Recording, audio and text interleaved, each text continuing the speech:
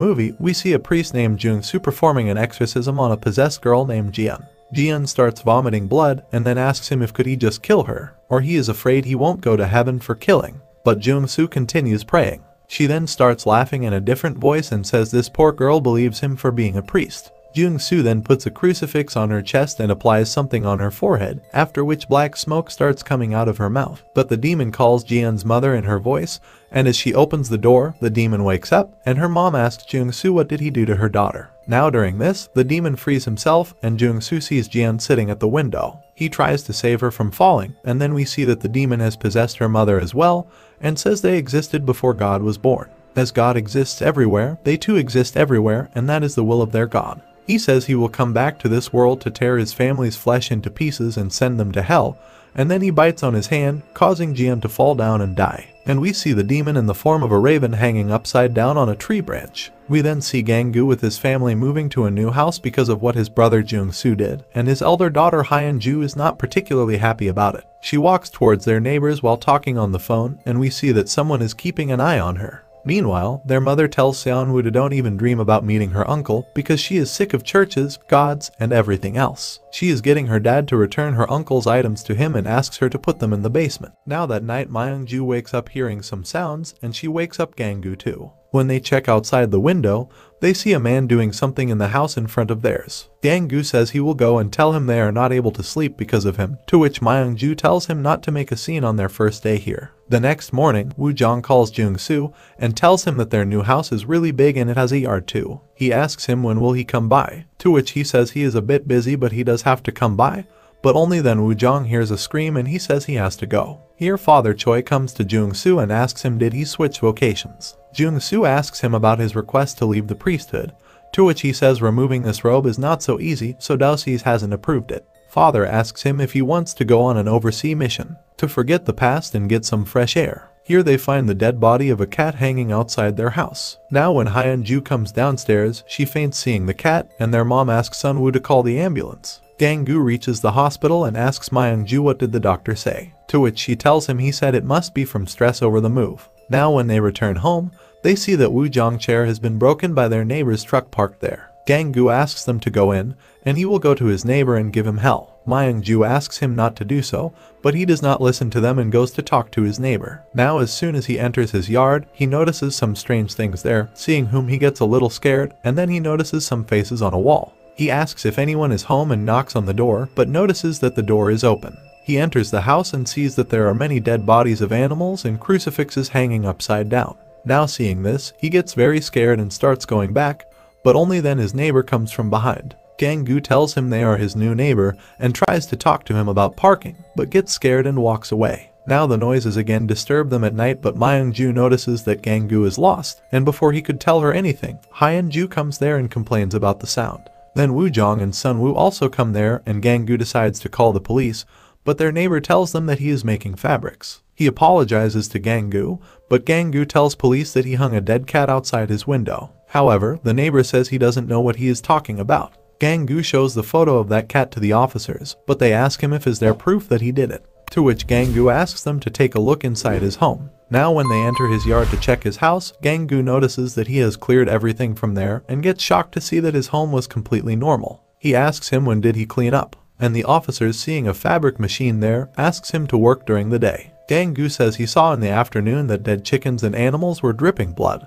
One of the officers asks him to stop all this and then they leave there. Now when they come out, Gang-gu asks everyone to keep their door locked or something bad will happen, and after they all leave there, we see many ravens on the roof of his house. After this, we see Jung-soo when suddenly the window of his room opens due to a gust of wind. He closes the window and puts the crucifix back there, and when he starts to pick up the pages, blood drips on it. He sees a demon hanging on the ceiling above, who tells him that his rage and tears will build him up and his guilt will breathe life into his veins. He then starts laughing out loud and it starts raining blood in his room, and as he jumps on him, Jung-soo wakes up from sleep and finds it was just a nightmare. On the other hand, someone pulls Hyun-ju's blanket, and she thinks it's Woo-jong fooling around, but when she gets no reply, she tries to get up, and only then does her dad holding her hair makes her lie back on the bed. He then looks at her and says her little girl is all grown up, and Hyun-ju gets terrified seeing him like this, after which he leaves there. The next morning, Sun Woo notices a crack in their family photo and then sees that her mom is chopping vegetables like crazy. She then tries to talk to Hyun-ju,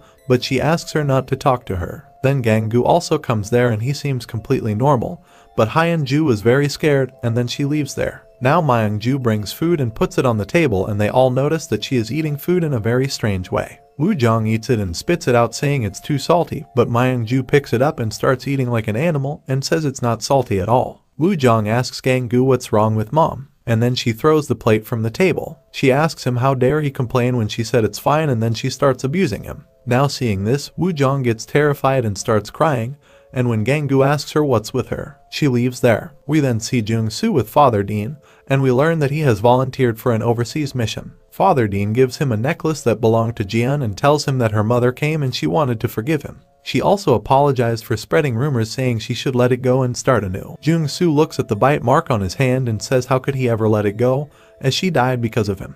Here Gang-gu comes back from the office and hears Myung-ju laughing out loud while watching TV. He talks to her and finds that she is completely normal, and then he asks her why did she scold Woo-jong during breakfast this morning. She asks him what does he mean. She went to meet Sejong. Meanwhile, Sun Woo is taking a shower when she hears some sounds and gets scared seeing Hyun-ju standing there. Hyun-ju asks her aren't she is sick and tired of her siblings, to which she asks what she mean, and she tells her to kill them. Sun Woo gets terrified seeing her like this, and then Hyun-ju smiles and leaves there. Sun Woo then goes to Hyun-ju's room and asks her what was that just now, to which she says she was in her room the whole time.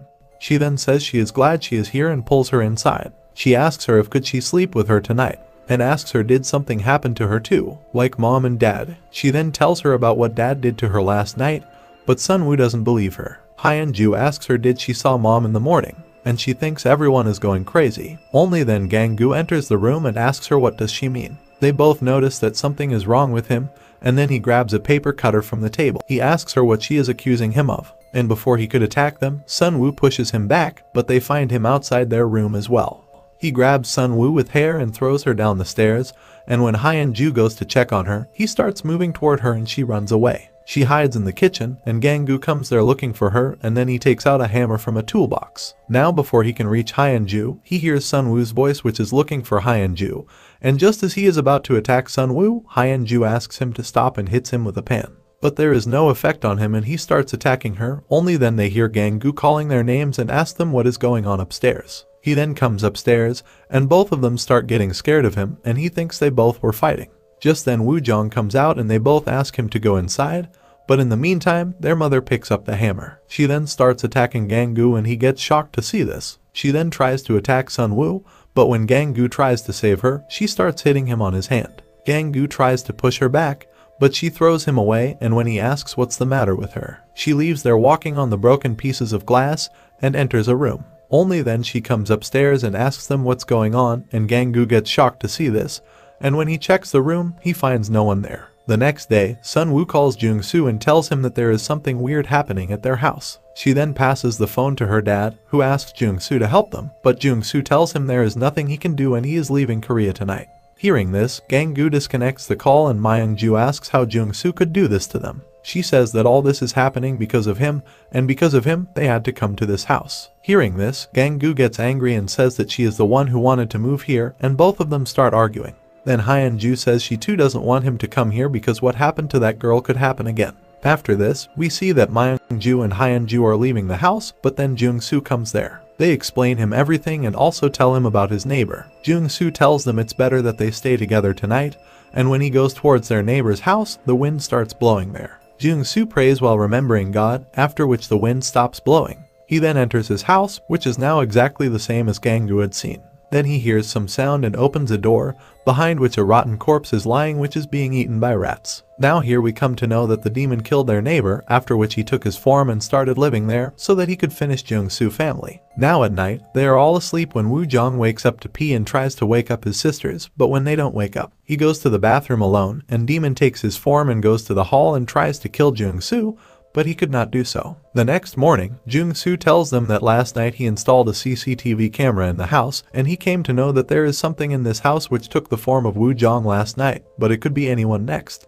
He thinks they need to perform an exorcism, and that is the only way. He asks them not to worry because he won't do it. He asks someone he trusts to do it. He then asks them why aren't there any crosses in here. To which Gang-gu says they haven't fully unpacked yet and they are in the basement. Hyun-ju says she will get them. Jung-soo then takes Gang-gu out with him and tells him that the demon has assumed Sun-woo's form. He added holy water to their water and she was the only one who didn't drink it earlier. They will wait until Father Baltazar arrives and he will have to keep an eye on her because, for some reason, Father Baltazar asked him to pick him up at the airport. Now when Jung-soo reaches the airport, Father asks him why he is here. To which he says he only asked him to pick him up. Father says he didn't, and Jung-soo understands he has been tricked by the demon. Meanwhile, Hyun-ju comes to the basement to collect the cross where she senses someone's presence. Then suddenly a force drags her inside the furnace and locks it, and kills her by burning her alive in it. Here Jung-soo is on the way with Father when many raven birds attacks his car, due to which his car meets with an accident and they fall into the ditch. Here Sun-woo says that she is going to help Hyun-ju, but Gang-gu tries to stop her and knocks her down. He then ties her to bed and Myung-ju asks him what he is doing. To which he explains to her that according to Jung-soo, she is not their daughter. Now after a while Myung-ju is going to check Hyun-ju, but then Jung-soo comes back home. He then goes to Sun-woo's room and tells Gang-gu that they should delay the exorcism. Gang-gu asks him what happened, to which he tells him that they met in an accident and only he managed to survive. Gang-gu asks him to perform the exorcism, but he says he can't as a person died because of him. However, Gang-gu begs him to help Sun-woo and save his family. Jung-soo agrees for the exorcism and tells them that it will mimic Sun-woo and beg to let it go, but they don't have to believe it. He then begins the exorcism and places a cross on her and begins hitting her with sticks. He asks Gang-gu to hold her legs or they might not get her back. Sun-woo begs to let her go, but Jung-soo continuously beats her and injures her badly. Meanwhile, we see that Jung-soo is actually lying unconscious at the accident spot. Here Myung-ju takes pity on her daughter and asks Jung-soo to stop and begs Gang-gu to stop all this. She then tries to untie her, but Gang-gu pushes her back. The demon then in Myung-ju's voice tells him that he is a worthless parent, forcing him to think she is not his wife. He attacks her thinking she is trying to kill her daughter, but she hits him with a bottle to save herself. After which he throws her on a wall, knocking her down. Only then he sees Jung-soo laughing at him and realizes that he is actually the demon, and he asks Woo-jong to get away. He tries to attack him, but the demon throws him away. He then goes to him and was about to kill him, but real Jung-soo reaches there and starts reading prayers, causing the demon to vanish from there. After this, they go to Woo-jong in the basement and Gang-gu explains to him that he is actually his uncle. Woo-jong points them to the furnace, and they get shocked to see Hyun-ju's dead body there. Now Sun-woo also comes there and asks her dad why he did this to her. Gang-gu says it's all his fault, and as he was about to hug her, Jung-soo uses a mirror to identify the demon and then begins reading prayers. The demon completely possesses her and tries to trick Jung-soo, but he continues the exorcism, and it seems as if it is not making any difference to him. He then screams and sets that mirror on fire, and then it pushes him down and tries to kill him. But before it could kill him, Gang-gu pours holy water on it, due to which his body starts burning and Jung-soo becomes free. He then makes a cross on her forehead and starts reading prayers by closing her eyes with his hand, but it manages to trick him again and throws him away. He then moves towards Gang-gu and knocks him down too, after which he grabs him by the throat and lifts him in the air, and taking advantage of this opportunity, Jung-soo asks God to give him the power to lock this demon in his body. The demon turns towards him and inserts into his body. He takes out a cross from there and breaks it, and then he wakes Gang-gu up. He throws that cross to him and asks him to kill him, and this will end then. Gang-gu says he can't, but then the demon starts overpowering Jung-soo. However, before it could control him, he stabs himself with that cross and finally manages to kill the demon and sacrifice himself to save his family. Now they all got out of this thing, but they lost Hyun-ju and Jung-soo, and the movie ends here.